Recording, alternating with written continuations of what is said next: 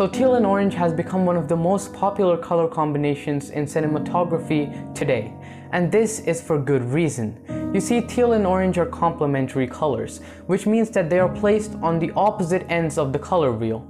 Now, all this really means is that they have a lot of contrast between them, and when these contrasting hues are juxtapositioned in one video, that leads to the video having a lot more contrast and therefore makes the video look more vibrant and lively.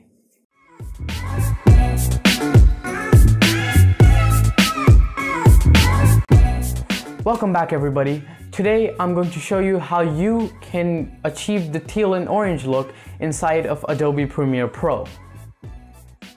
So now that you've opened up Premiere Pro, first of all you obviously want to import the clip that you want to edit.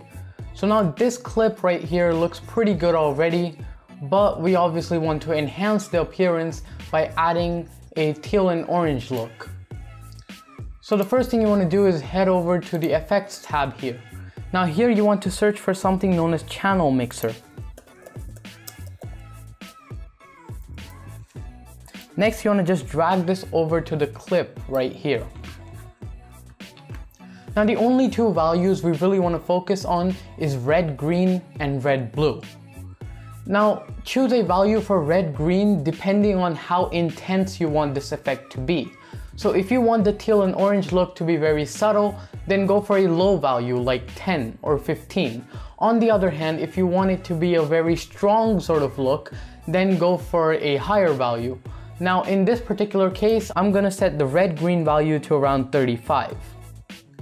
Now our video looks pretty red and disgusting. Now to counteract this effect, we want to change the red-blue value. Here you want to put in the same value that you put in for red-green, but in negative. So for red-green I put 35, therefore for red-blue I'll put negative 35. You don't have to stick to this rule religiously, you can play around with the values a bit to see what works best for you.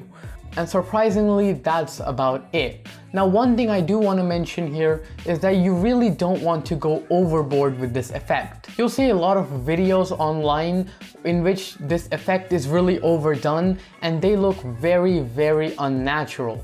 So if you want to retain the natural look in your video, then make sure you keep this teal and orange look subtle. So that's about it. Now let's take a look at the before and after.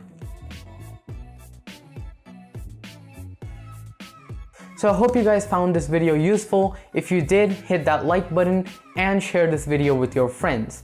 And while you're at it, make sure you subscribe to the channel so that you don't miss out any more such videos on this channel.